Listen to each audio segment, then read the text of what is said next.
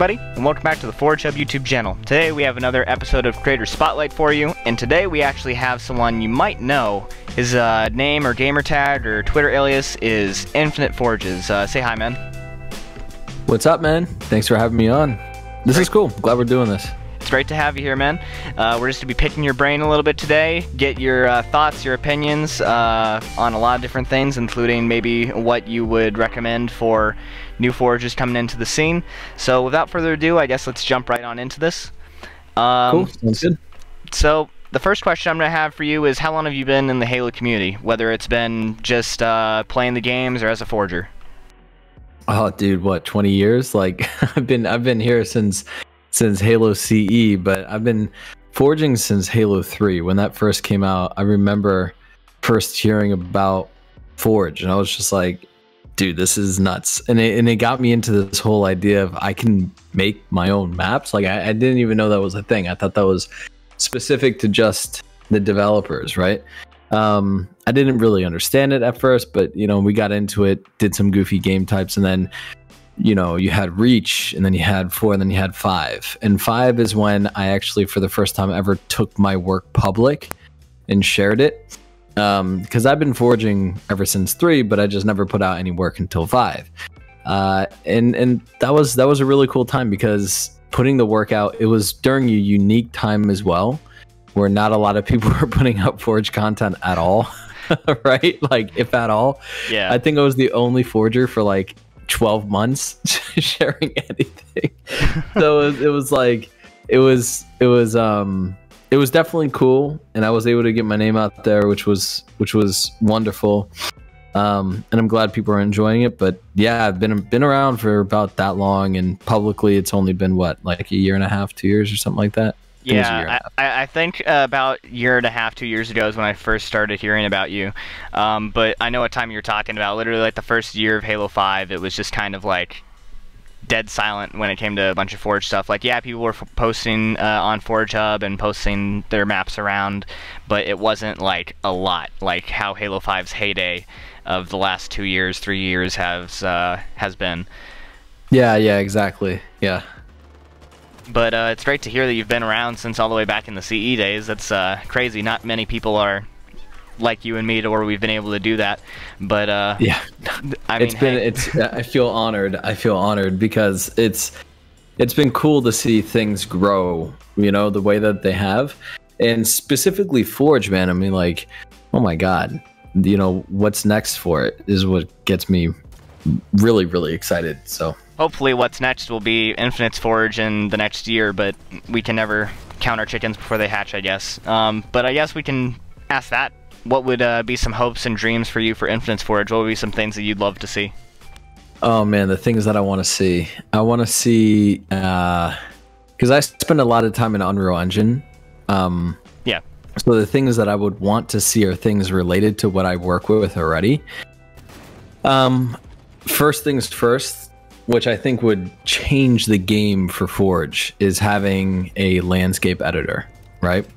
If at all that's possible, having something like that, whether that's at launch or down the line.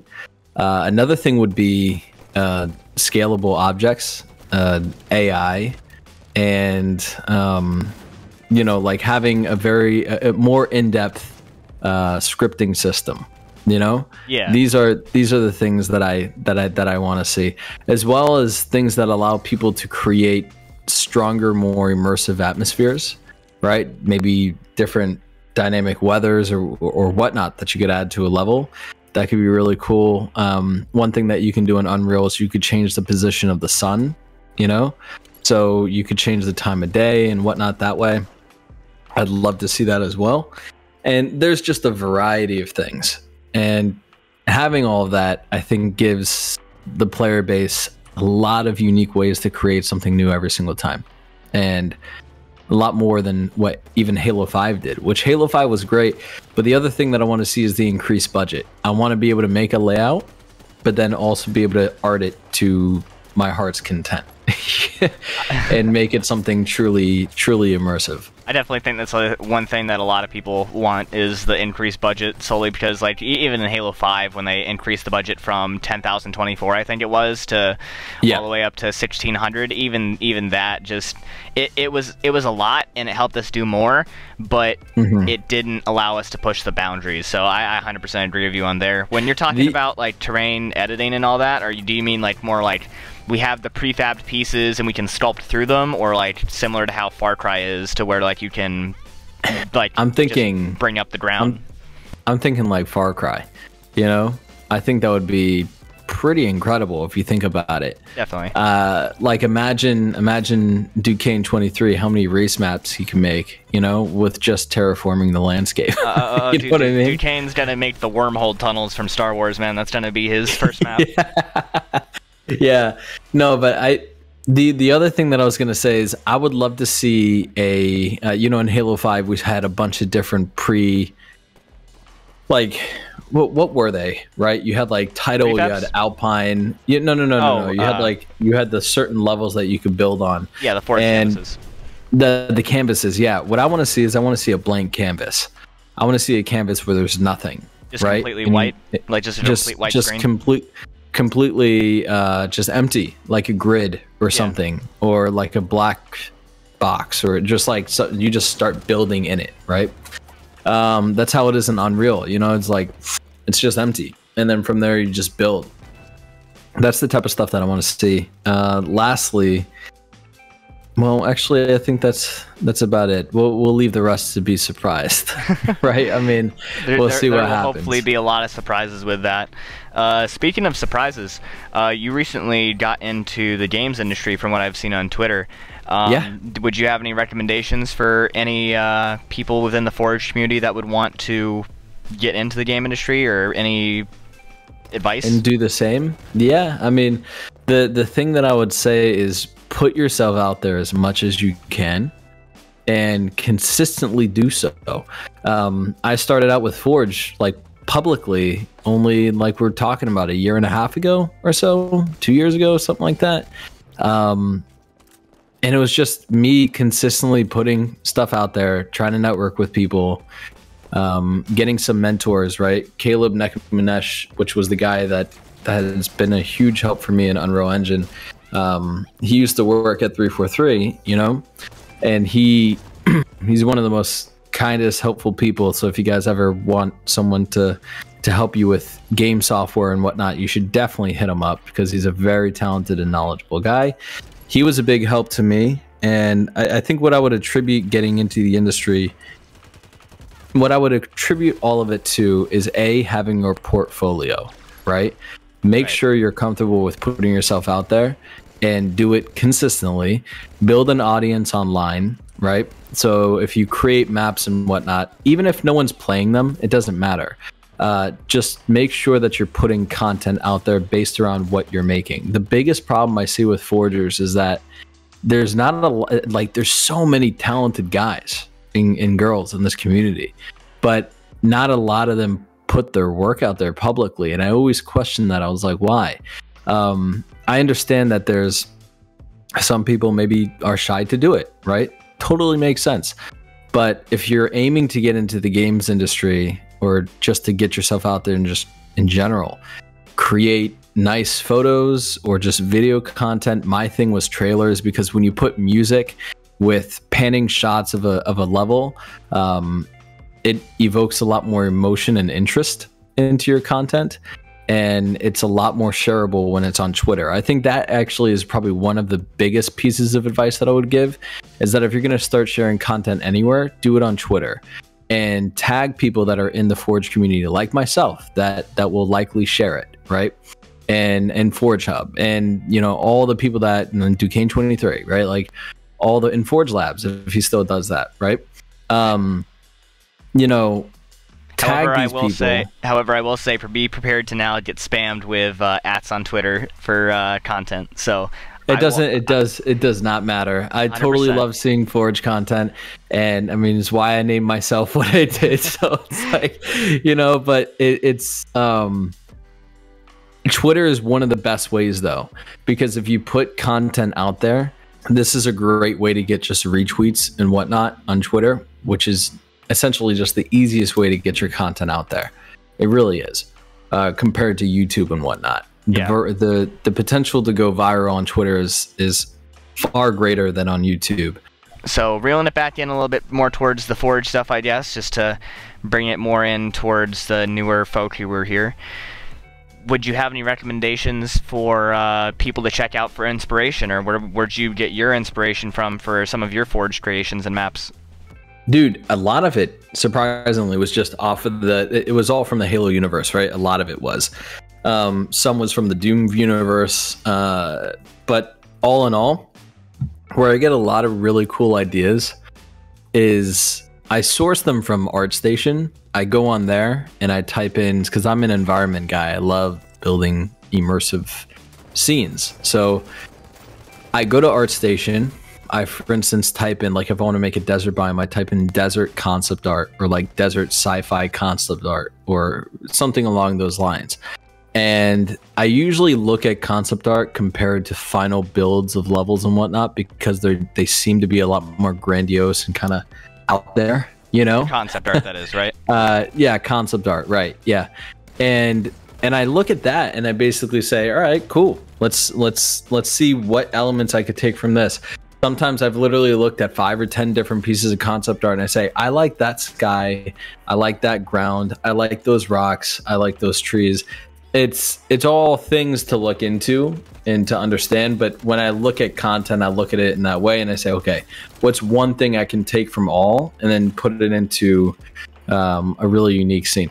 Halo has been such a source of inspiration because it has something that feels so familiar but is very alien, you know? Yeah. I mean, it's like Pacific Northwest on a floating ring in the middle of space, like like that's what I mean. That's why I love it, because you can build something that you're familiar with, but at the same time you can be so crazy with it. But to answer your question, concept art, that's what I look at primarily when it comes to sourcing inspiration. Hold on one second. I'm actually getting a call here from one of the other team members here on Forge Hub, and he's going to be talking to us as well and ask some questions as well, kind of help a little more of the conversation. So without further ado, let me introduce Foge. Howdy, howdy. It is Foge. It is Foge. Alrighty. Well, to get right back into our conversation we were having, so what would be some other advice that you would have for people that are just getting into the Forge community? Well, like I was stating about how to get yourself out there and like the consistency and whatnot. Just find what it is that you flow most with, right? What you're genuinely good at. You do that through experimenting, whether it be the actual layout, whether it be weapon placements, whether it be overall just like the gameplay design, or environments like myself, you know? Just find that thing and then double down and become the best that you can be at that. And try to collaborate with other forgers too, which is the best thing, is just help people, right? And see if they're willing to help you too, and just go back and forth. And if someone has a layout, maybe if, like, I'm only going to use an example from my point of view, it's like someone gives you a white box layout. You essentially just take that, you art it up, right, and use that as a co-forge, right? Do a bunch of collaborations, especially when Infinite's Forge comes out. There's going to be so many opportunities for that. So I think new forgers have a really good opportunity later this year. Right. Especially with how long we're going to have to wait, they'll be able to like come up with some level designs in their head with whether it be pen and paper or just going back to Halo 5 or any of the past forges. Yeah, man. Use 5 for layouts. I mean, that's an awesome idea. I think Squally's been doing that. I believe so too.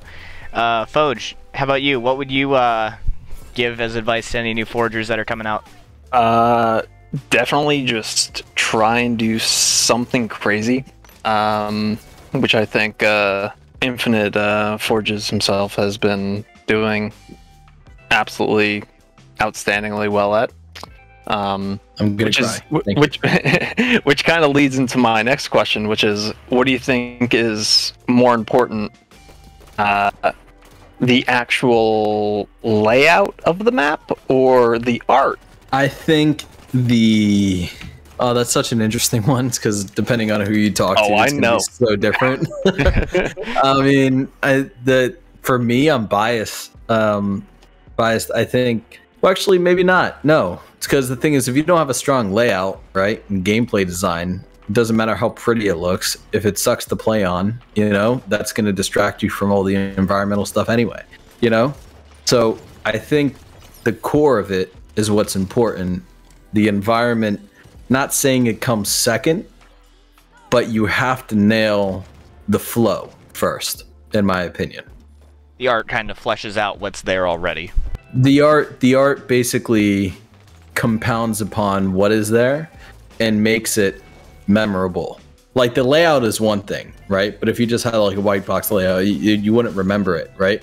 The environment is something that makes that's what all the locations are, right? It's like, oh, he's in alleyway this, or he's by the trash can, or he's by the whatever, right?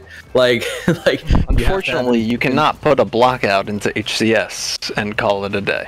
Yeah, but the thing is, you have to have environmental set pieces in order for it to come to life and for it to have its own identity. So I think that's what comes.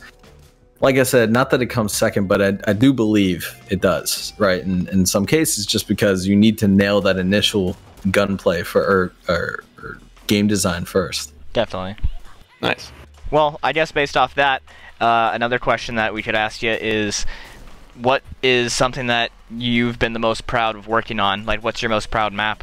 I would say one of the coolest that I did, just because of the community and how hyped they were, was Hydro, right? Yeah. But apart from that, the ones that I really enjoyed were like the Doom level that I did, because the aesthetics on that were really cool. You had like a massive elite robot shooting a laser right like at a you. Cyber Demon style elite. Yeah, it was crazy. Like there's just those are three that come to mind for me. But as for the number one, just because of how much I learned and how much work went into it, would be the Zeta Halo experience. Nice. Would you? How long did the Zeta Halo experience actually take you to like come up with and like making all that? Was it just something that like you put together in like a month, or did it take longer? I put it together in about a month and a half or something like that. I think it was around a month, because the other 3 months were basically, hey, what should we do with this? Like we were kind of just thinking about it, and then when it came to actually doing it, right, and actually building it, that's how long it took. Yeah, about a month or so. I feel like that's a common thing that happens around level designers and environment artists that just kind of do stuff for fun. They always just say, well, what do I do with this? What does everyone think about it? Yeah, that's what it is. I was just throwing so many ideas out to like specific people. I was like, hey, what do you think of having, because the Zeta Halo experience was essentially you're supposed to walk out of a destroyed Pelican, and then someone's like, the Pelican sucks. And I was like, yeah, you're right. And then we got rid of it. It's like it was all this stuff, but the actual building process of it, like the final thing that you see, it's like a month. So it was definitely interesting. It was like building a game without actually building a game. So in that case, it sounds like there's a lot of feedback that went into both the Zeta Halo experience project and some of your Hydro stuff with pre-mates and even the Doom stuff, I'm sure. Don't get me started on Hydro with feedback that I got. well, I mean, that's a funny one. Yeah, that's a really funny one. God, man, I was so Hydro. It's because Hydro. That was, for anyone that doesn't know, that was the Recharge remake or pre-make that I did. Oh, well, actually, we can tell that now. Can we say that now? Yeah, because now it's all public that I knew what that map looked like before. Okay, so here's the thing. So here's the funny joke, okay? Yeah. Basically, what happened was, as I was building, this is so frustrating to me. As I was building this, I was like, yo, Foj, what do you think of this, man? He goes, oh, looks cool, dude. Like, I wonder what it's gonna look like. And this guy has known for the past 2 years what the entire layout was like, and he was basically just saying, "Yeah, man, looks cool. You should do this. You should do that." But like, he never gave any real insights. He was just like, "Oh, an open area, super cool." You know, it's like, oh my god. I thought it was funny. Especially after he was named in the credits, I'm sure that was more of a hey, you didn't tell me, what the heck. No, he told me directly. He says, "Oh, hey, by the way, just to let you know." But as soon as the game came out, I let Infinite Forge just now. I was like, "Yo, you know I knew that map from the very beginning, right?" Yeah. And he goes, "No, what?" Exactly. That was a funny conversation. I was like, "Come on, dude." It was really funny. But that was probably one of the coolest ones, just because of I love doing stuff that either involves myself with the community or involves myself with other forgers. That's the best part about Forge. It's something that you'll never get from Unreal Engine, is that when you're working in Unreal, it's not like you could just click the down button or whatever it was in Halo 5 and jump in and play, you know? Yeah. It's a whole process of exporting, and will my game crash, you know, or like, will I lose progress? Well, I need source control for this. Like, it's just, it's so much easier. You don't have to really think about all the details. And that's why I'm looking forward to Infinite Forge, because it's, I think the best times that I've ever had on Halo were just like, "Hey guys, what are we going to do today?" Right? Like, what are we going to make? And then you just, yeah, it's a really cool feeling. Alrighty. Well, unless anyone would like to say anyone else, gentlemen, please, we'll be exiting this meeting here, this little interview. So if you guys would like to say any final words, whether it be you, Foge, or you, Infinite, just say your piece pretty much, and we'll be closing out here. I love blitzers. No. Oh, man, thank you so much, dude. I told you he needed to say it at least once. He needed to say it at least once. I knew this it. part ain't making it in the video, so. Yeah. Hey, you don't know that. Bacon might put it in and expose you. Oh, I would love that. Oh, dude, that would be funny. Please, Bacon, do it. But yeah, no, all I'll say is that if you guys want to follow me, my Twitter is Infinite Forges, my YouTube is Infinite Forges, and Discord as well, Infinite Forges. But yeah, man, it was great just talking to you guys. I'm glad that we could do some type of cross, you know, we could connect, you know. It's because I've been aware of Forge Hub for quite some time, and to do talks with you guys is fantastic. So it was really cool. It's always it's always a pleasure to talk to, whether it be new forgers or even the old ones here. Yeah, I'm very old. I'm very old. You're not an old forger. Let's not take it that far. Hey, yo, I've been here since Halo 3. All right, you just haven't seen me that long. I was around since Halo 3, but you saw me in Halo 5 at the very beginning, so I don't know. Yeah, all right, guys. Anyway, all right, okay. Foge, do you have anything to say before we sign off here? No, we're all good. Alrighty. Well, in that case, gentlemen, pleasure having you all on. For anybody who would like to leave any feedback for these types of videos, or if you'd like to have any questions be answered to the next forger we have on the interview, please leave them in the comment section below. And let's remember to forge a new Halo.